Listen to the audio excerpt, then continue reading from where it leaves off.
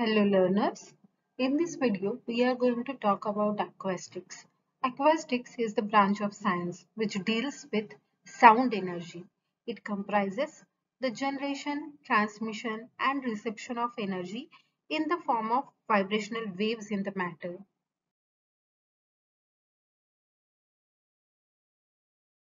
The learning outcomes of this video are as at the end of this video, you people are going to differentiate in between echo and reverberation. Also, you will be able to calculate reverberation time of a fall. That points we are going to discuss in this video.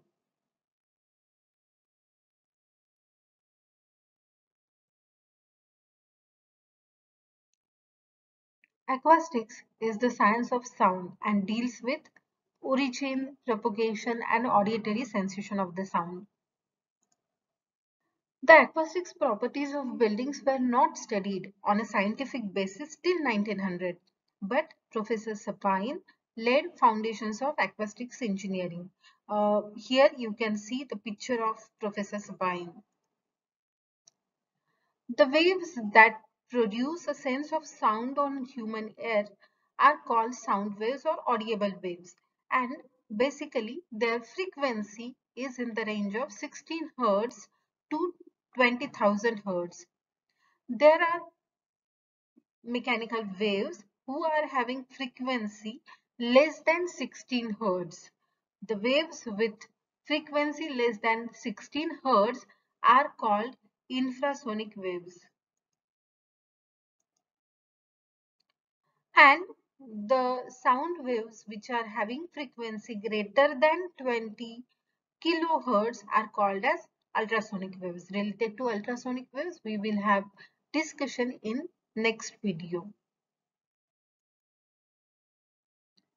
If we talk about the speed of sound, then it is in the range of 344 meter per second.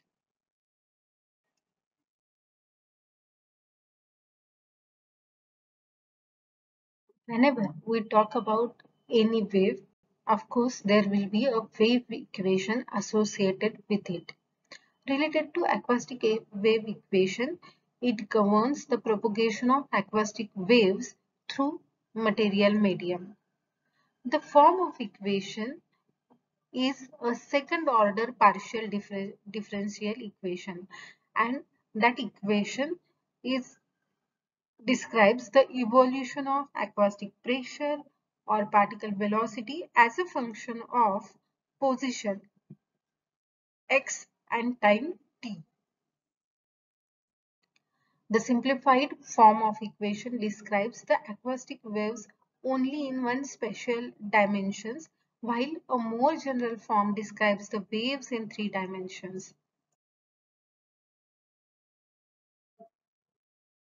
And here you can see the equation. It is nothing but dou 2p by dou x square minus 1 upon c square dou 2p by dou t square is equal to 0. Here the p is nothing but the acoustic pressure, x is the distance, c is the speed of sound, t is the time period.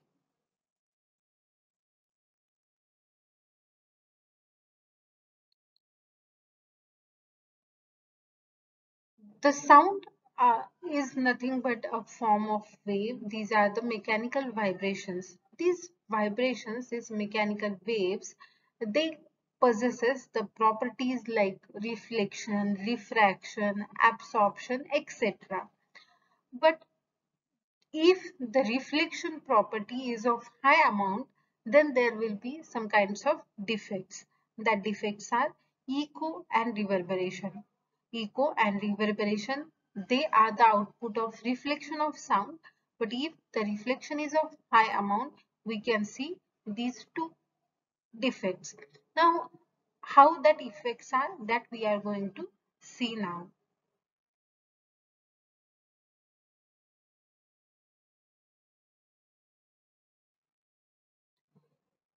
Echo, might be you people have observed the echo at several hill stations.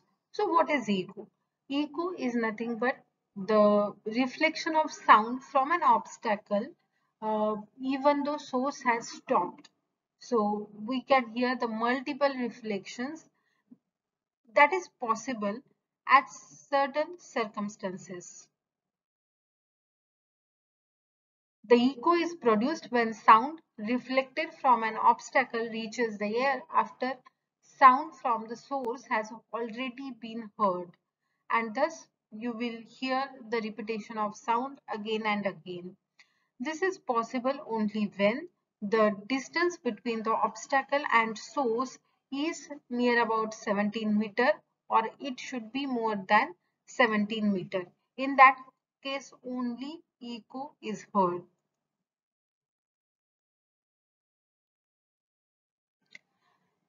When sound is reflected from a number of reflecting surfaces, multiple echoes can be heard, and that is the case that you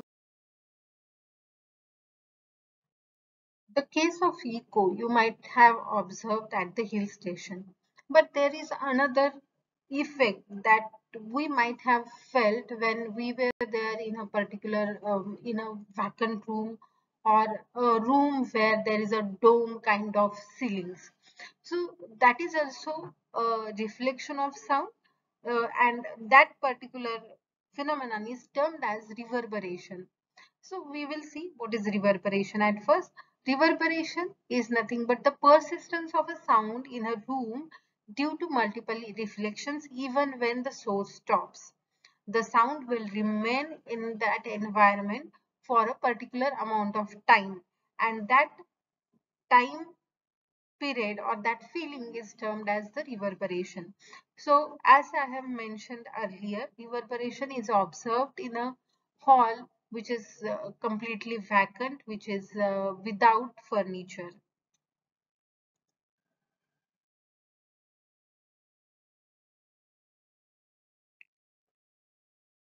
So the time period in which the sound remains in a particular environment, that time period is termed as the reverberation time. So scientific definition of reverberation time is given as the time taken by a sound in a room to fall from its average intensity to inaudibility is called as reverberation time of that room.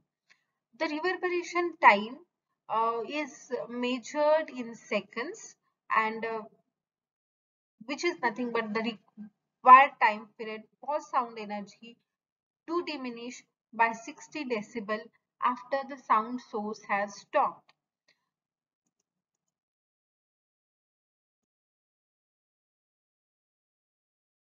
There is a formula to calculate the reverberation time of any room, but before going towards that, as I've mentioned, the sound is nothing but the mechanical wave. It propagates in the form of mechanical wave, and it has several properties, like sound waves can be transmitted through the material.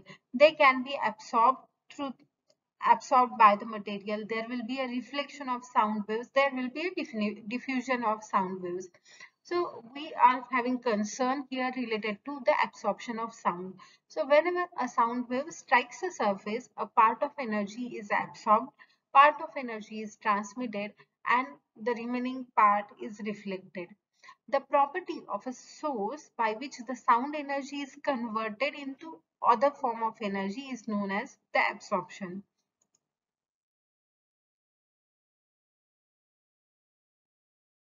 To calculate reverberation time of any hall, one entity that we should know is nothing but coefficient of absorption. Coefficient of absorption, it is denoted with the small alphabet A, and it is nothing but the effectiveness of a surface in absorbing sound energy. So to calculate the value of coefficient of absorption, the formula is sound energy absorbed by the surface divided by total sound energy incident on the surface.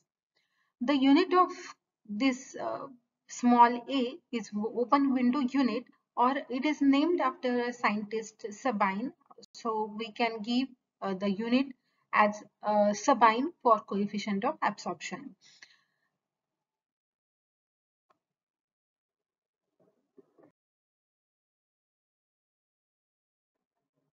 Now we will see how to calculate reverberation time of any hall or room. For that, as mentioned earlier, Sabine has given the formula, and that's why the formula is termed as the Sabine's formula. So what Professor Sabine has done, he has determined the reverberation times of empty and furnished halls of different sizes, and he has arrived with some conclusions. That conclusions are as follows. The reverberation time depends on the reflecting properties of the walls, floors, ceilings of the hall. If they are good reflectors of sound, sound would take longer time to die away, and reverberation time in that case will be longer. The second conclusion that he has given is the reverberation time directly proportional to the physical volume V of the hall. Then he has also concluded that the reverberation time depends on coefficient of absorption of various surfaces such as carpet, cushions, curtains, etc. That are present in the hall. The greater the absorption by these materials, the shorter will be the time period of reverberation. Then he has also mentioned that reverberation time is having correlation with frequency of the sound. If higher is the frequency of waves, then it will give you shorter reverberation time.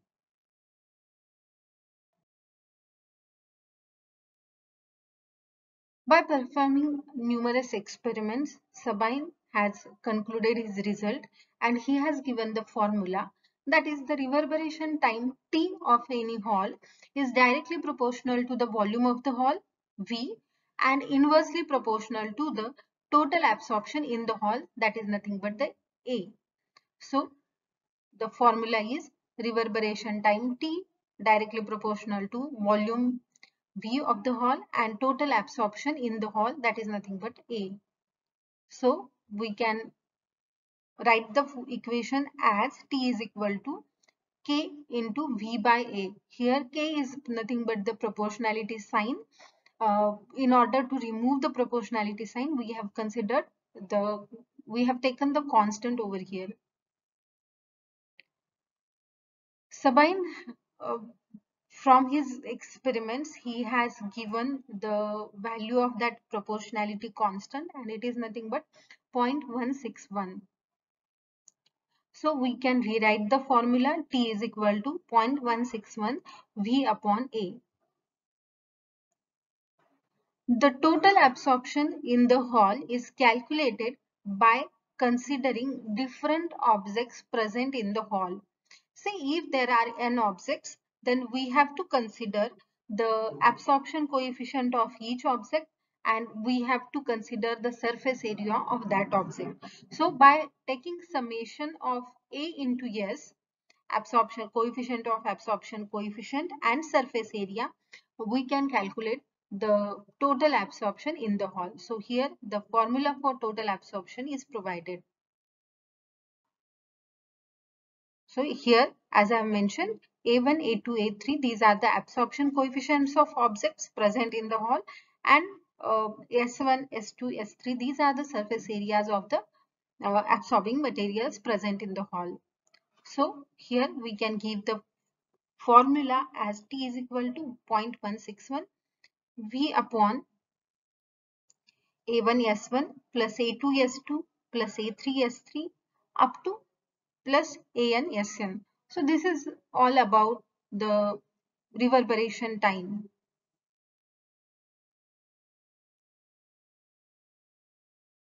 So in this video we have seen what is the acoustics, then defects due to acoustics, that defects are equine reverberation.